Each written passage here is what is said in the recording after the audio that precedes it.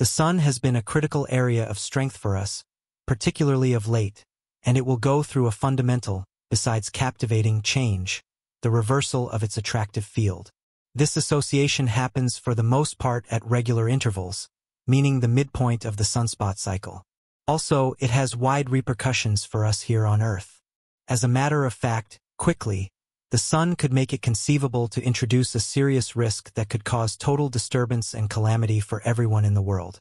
As you will find, the sun's attractive field is made by the advancement of electrically charged gases in its inside, a cycle known as the solar dynamo. Over the long term, this attractive field turns out to be progressively tangled and reshaped in light of the sun's revolution and convective changes. Eventually, this cycle prompts a complete reversal of the attractive poles. The north attractive pole changes into the south attractive pole and vice versa. So, might we eventually analyze the whole cycle and explore the sun? The sun is essentially made of hydrogen and helium as plasma, a condition of matter where electrons are not bound to atoms, resulting in a blend of free electrons and ions. The sun's inside is separated into several layers, with the core at the center, encased by the radiative zone and the convective zone. The core is the sun's most critical region, where nuclear fusion happens, changing over hydrogen into helium and generating huge amounts of energy. Over the core lies the radiative zone, where energy is moved outward through radiation. In this space, energy moves slowly outward as photons are absorbed and re-emitted by the solar plasma. The outer layer of the sun's interior is the convective zone, where energy is moved by convection. Hot plasma rises toward the surface, cools, and sinks again, creating convection currents. The solar dynamo process works primarily in the convective zone and the tachocline, a thin layer that lies between the radiative zone and the convective zone. The tachocline is significant because it is where the sun's differential rotation and shear flows play a crucial role in producing the attractive field. Now, here's something fascinating that you probably haven't heard. The sun doesn't rotate as a solid body. Rather, various parts of the sun rotate at different rates, with the equator rotating faster than the poles, a phenomenon known as differential rotation. This differential rotation stretches and curves the attractive field lines, elongating the magnetic field. The solar cycle is around 11 years in length, during which the sun's attractive field undergoes a series of changes, culminating in the reversal of its poles. This cycle is driven by the solar dynamo and includes several stages. At the start of the solar cycle, the sun is in a state known as solar minimum, characterized by a low number of sunspots and minimal solar activity. The attractive field is generally simple and bipolar, with a clear north and south magnetic pole. As the cycle advances, the number of sunspots increases. Sunspots are areas of intense magnetic activity and are associated with the rise of magnetic activity from the sun's interior. These sunspots appear in pairs with opposite magnetic polarities and advance toward the equator over time. Around the midpoint of the solar cycle, the sun reaches solar maximum, a period of peak activity with the largest number of sunspots, solar flares, and coronal mass ejections, CMEs. The attractive field becomes increasingly complicated and tangled due to the continuous twisting and shearing from differential rotation and convection. As solar maximum fades, the attractive field begins to reconfigure itself.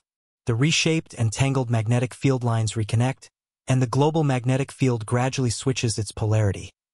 The north magnetic pole becomes the south magnetic pole and vice versa.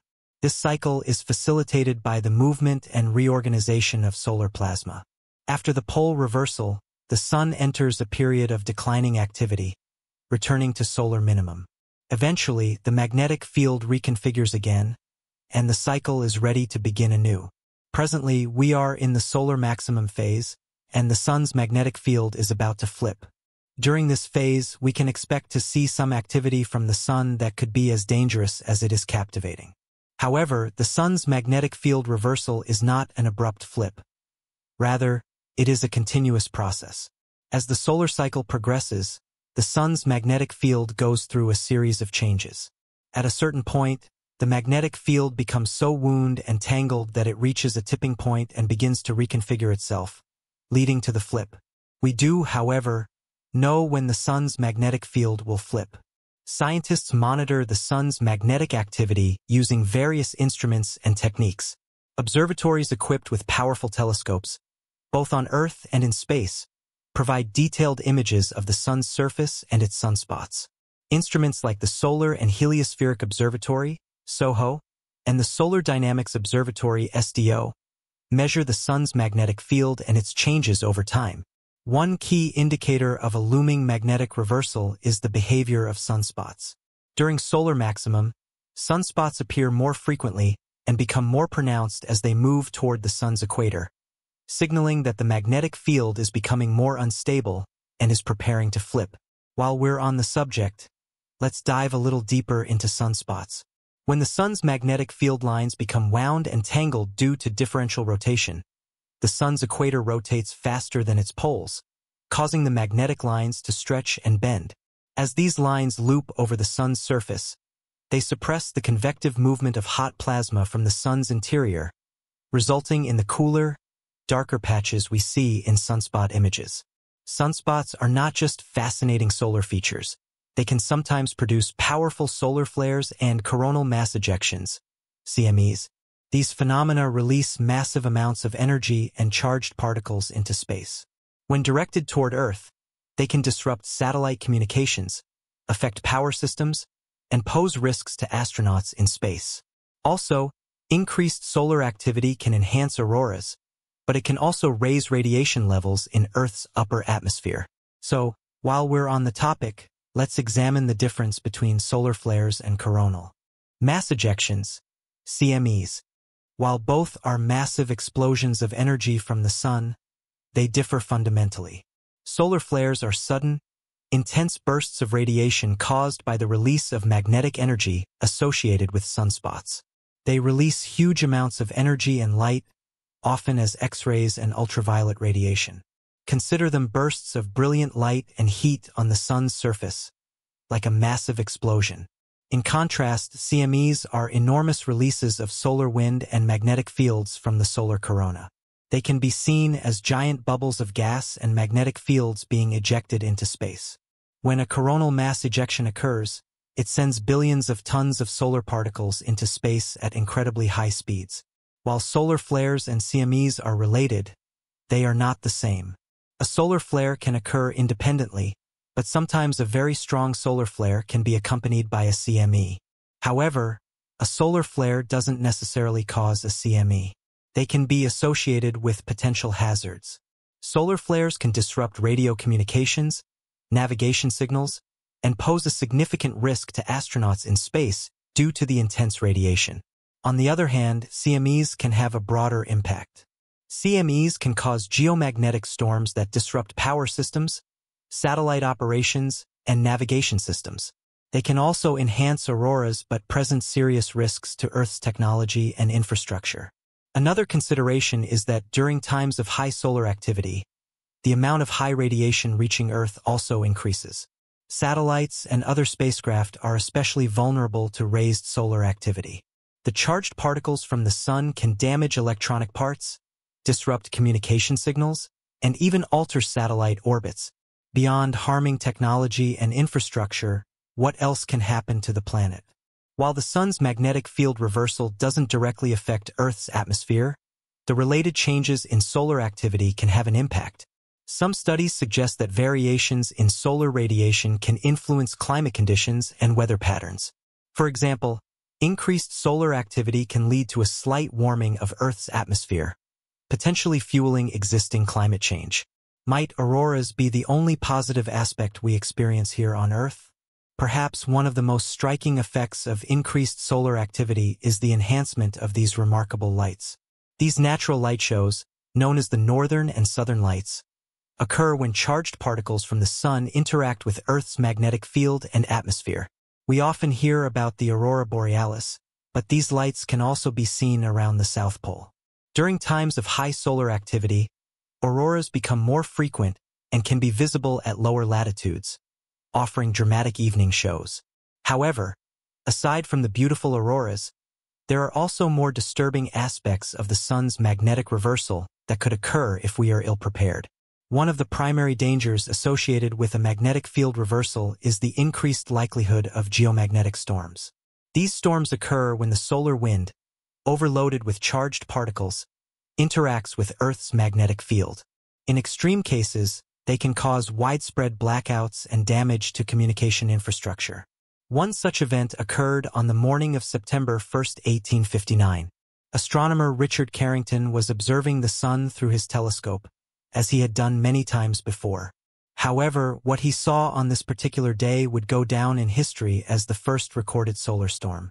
At 11:18 a.m., Carrington saw a brilliant flare of white light emanating from a group of sunspots.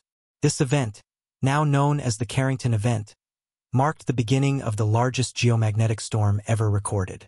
The white light Carrington saw was a massive solar flare, an intense burst of radiation caused by the release of magnetic energy stored in the sun's atmosphere. This flare was so powerful that it triggered a large coronal mass ejection, CME, directed toward Earth. The CME reached Earth in just 17.6 hours, an extraordinarily short time, considering the sun is 93 million miles away.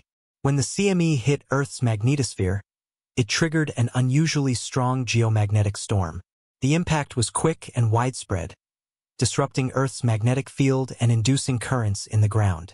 Additionally, transmission lines used as the backbone of global communication at the time experienced severe disruptions. Sparks flew from telegraph machines, operators were shocked, and some message stations even caught fire. The induced currents were so strong that operators could send and receive messages even after disconnecting their batteries.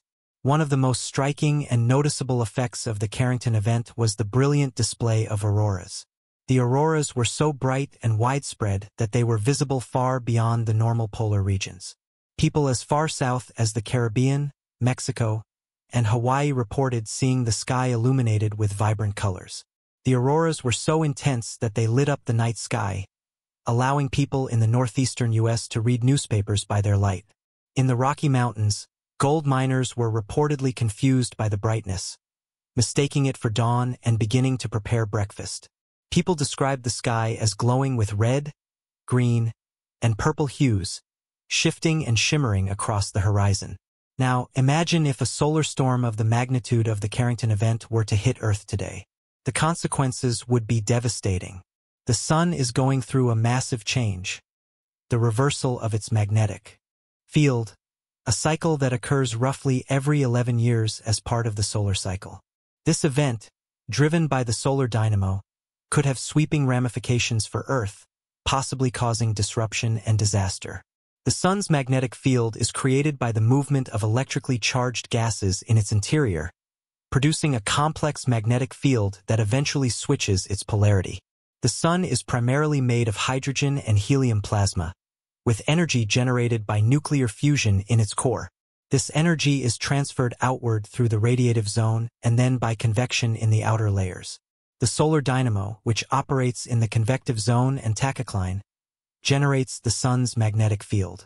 Differential rotation of the sun, where the equator rotates faster than the poles, stretches and intensifies the magnetic field lines, driving the solar cycle. Currently, the sun is in the solar maximum phase, where sunspots and solar activity are at their peak, possibly causing hazards like solar flares and CMEs that can disrupt satellite communications, power systems, and pose risks to astronauts. Scientists monitor the sun's magnetic activity and sunspot behavior to predict when magnetic field reversals will occur. Sunspots, which result from tangled magnetic lines, can produce solar flares and CMEs, both enormous releases of energy that affect Earth in various ways. While solar flares release radiation, CMEs discharge massive amounts of solar particles into space. These phenomena can enhance auroras but also present significant risks to Earth's technology and infrastructure. The sun's behavior is a fascinating interplay of physics and natural phenomena, influencing not only our solar system but also life on Earth. Understanding the intricacies of solar activity is crucial, especially as we continue to rely on technology that can be impacted by solar events. The sun produces energy through nuclear fusion, converting hydrogen into helium and releasing vast amounts of energy in the process. This energy passes through the various layers of the sun, eventually reaching the surface and radiating into space. Solar activity can appear in many forms, including sunspots, solar flares, and coronal mass ejections. Sunspots are cooler areas on the sun's surface caused by magnetic activity, appearing as dark spots. These variations in solar activity follow an approximately 11-year cycle known as the solar cycle, with periods of high activity, solar maximum, followed by calmer periods, solar minimum. During solar maximum, the number of sunspots increases, leading to more frequent solar flares and CMEs. Solar flares are sudden explosions of energy that emit radiation across the electromagnetic spectrum, including X-rays and ultraviolet light. These intense bursts can disrupt radio communications and pose risks to astronauts in space. CMEs, on the other hand, are massive releases of solar wind and magnetic fields that rise from the solar corona and are released into space. When directed toward Earth, these eruptions can cause geomagnetic storms that disrupt the planet's magnetic field, leading to beautiful auroras but also potential disruptions to technology. The effects of solar activity extend beyond space. They influence Earth's atmosphere and surface. Studies suggest that variations in solar radiation can impact climate patterns, potentially contributing to weather phenomena. Increased solar activity can also lead to atmospheric warming, a major factor in discussions about climate change. In addition, the potential for technological disruption due to solar storms cannot be underestimated. A severe geomagnetic storm could damage electrical systems, disrupt satellite operations, and affect navigation systems. Preparing for such events involves monitoring solar activity and developing strategies to mitigate their impact on infrastructure. Scientists continue to study the sun's magnetic field and its cycles to better predict when significant solar events may occur. This research combines ground-based and space-based observatories that track sunspots, measure magnetic fields, and study solar wind. With advancing technology, our ability to predict solar activity is improving, which is crucial for protecting our technological infrastructure and ensuring the safety of astronauts as we explore space. As we study the sun, its impact on Earth becomes increasingly clear. From the dazzling displays of auroras to the potential challenges posed by solar storms, the sun remains a powerful force in our local solar system.